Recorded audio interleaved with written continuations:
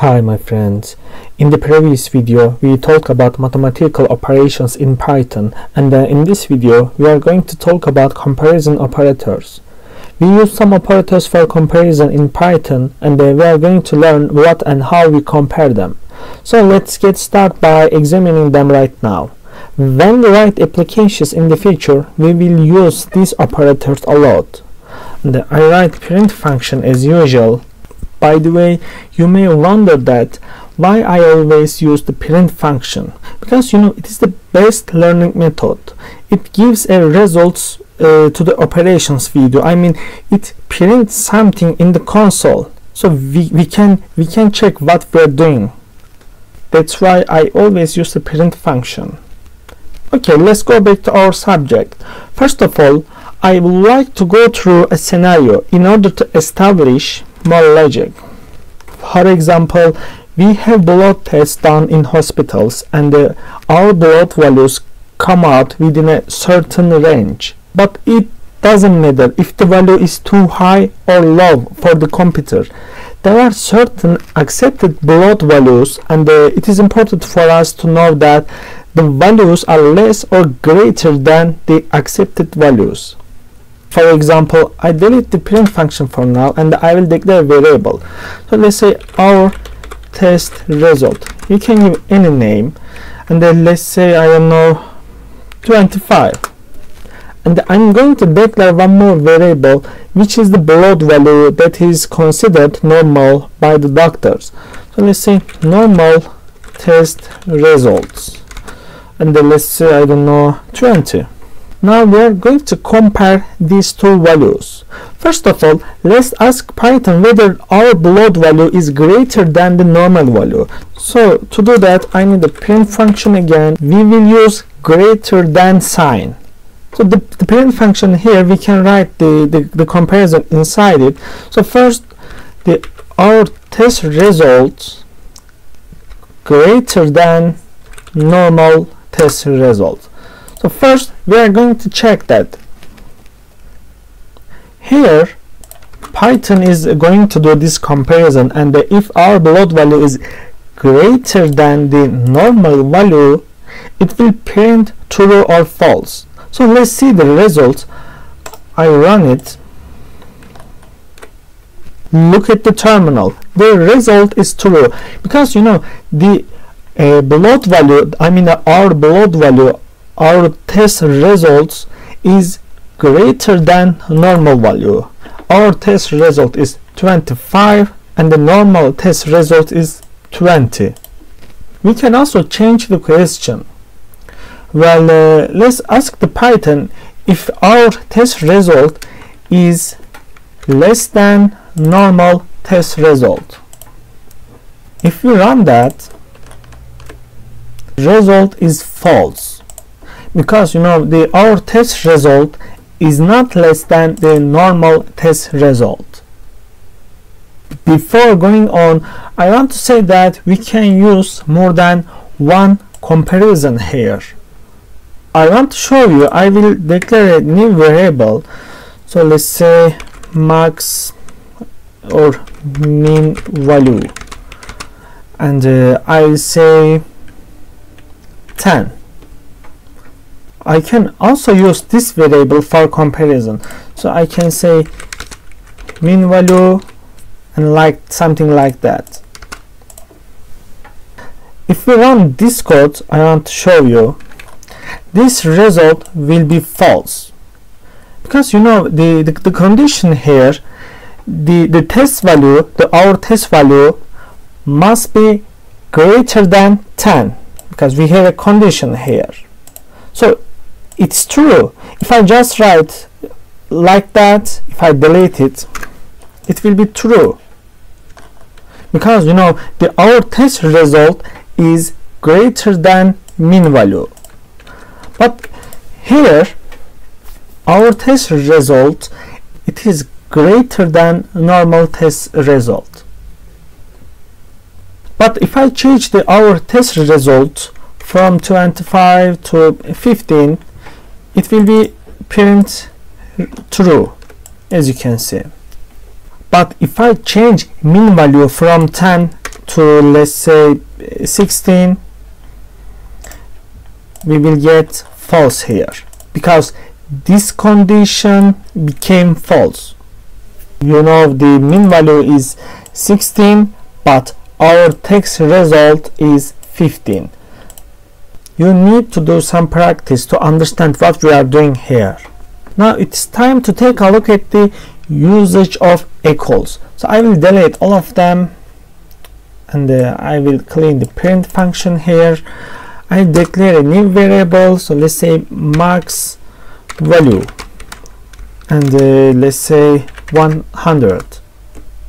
And now I will declare a new variable, so let's say our value, our blood value, let's say our blood value is also 100. So if we want to do some comparison here, for example, let's say our blood value is greater than max value.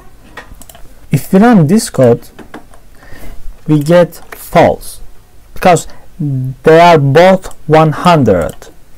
But if I change max value from 100 to 99, and if I run it again, I get true. However, I want to include 100 into comparison. So if I change it to 100 again, so I will get false, but I want to include 100 in the comparison. So how can we do that? We can do that using equal.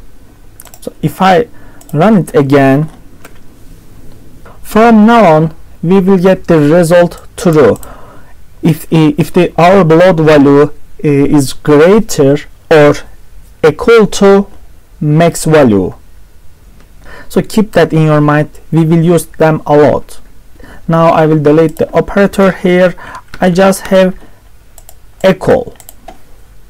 Let's talk about the equals operator here. We want to find out that if two values are equal to each other.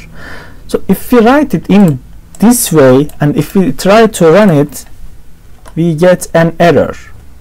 Because you know, in Python we just use single equals when assigning variables. So to compare these two values, we need to use double equals here. And if I run this code, we get true. If I change any of these variables, so let's say 5, and if I run it again, we got false. So in short, we use double equals to check if two values are equal to each other. Now I want to talk about the operator that answers the question of not equal. If we use the exclamation and the equal together, that means not equal.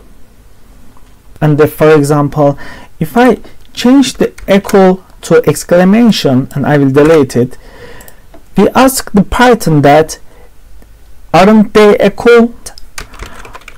Are not they equal?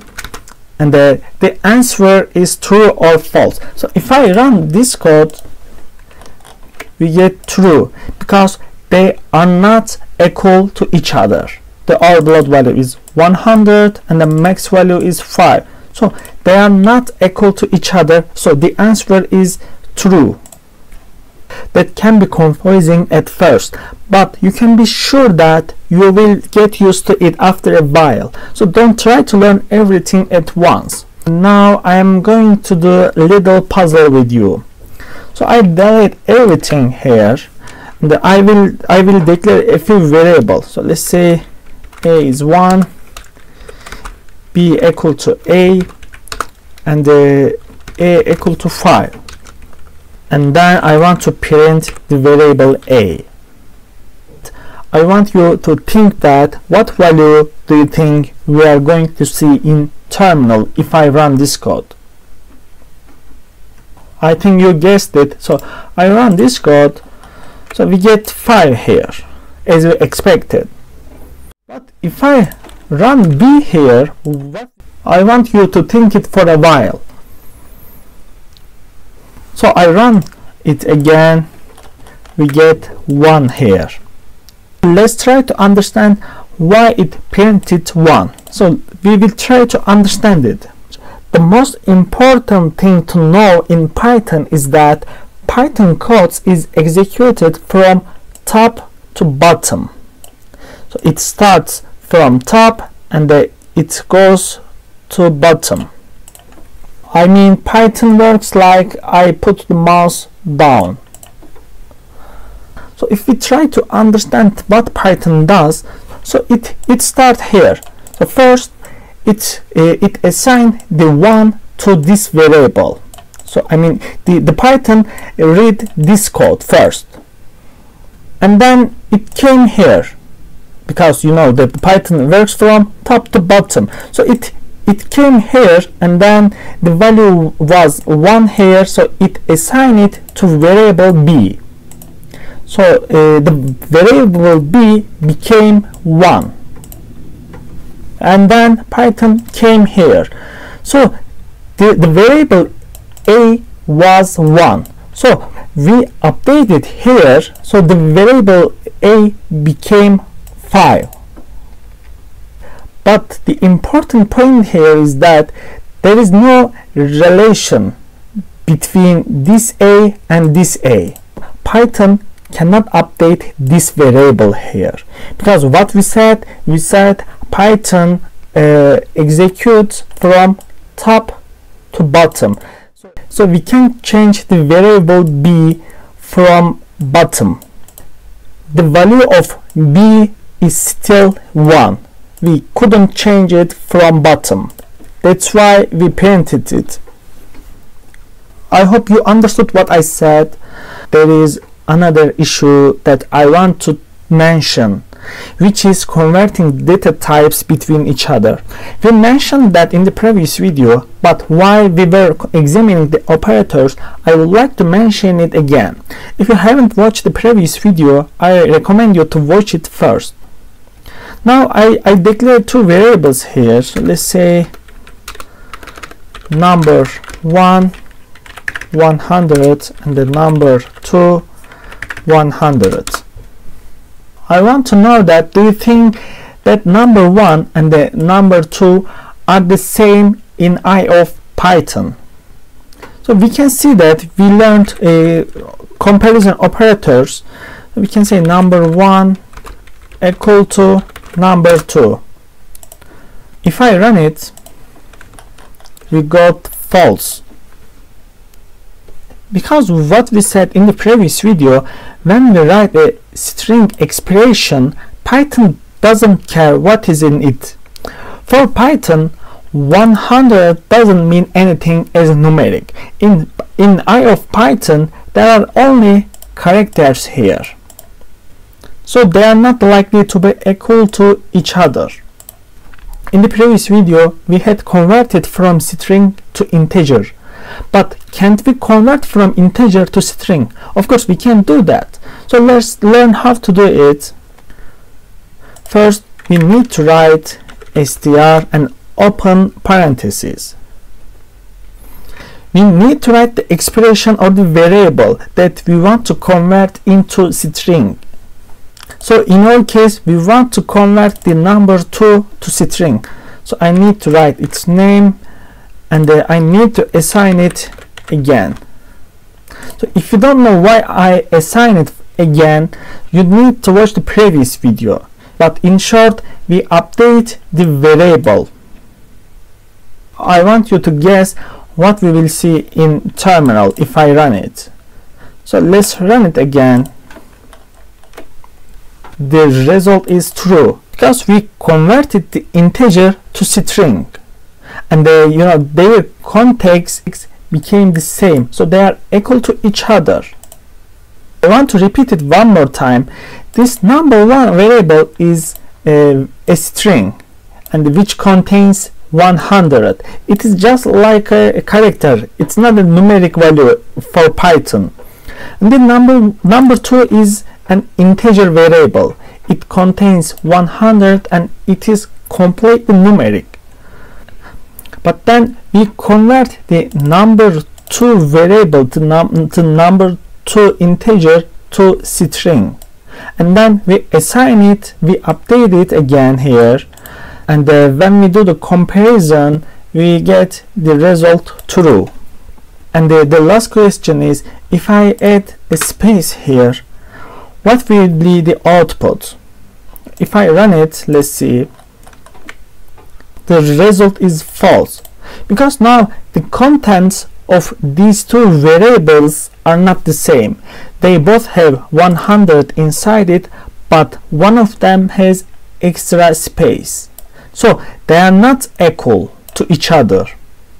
As I said in the first video, the space has a value in I of Python. I will end the video here. I hope it was explanatory. If you didn't understand something, you can send me an email or specify it in the comments. Thanks for watching. See you in the next video.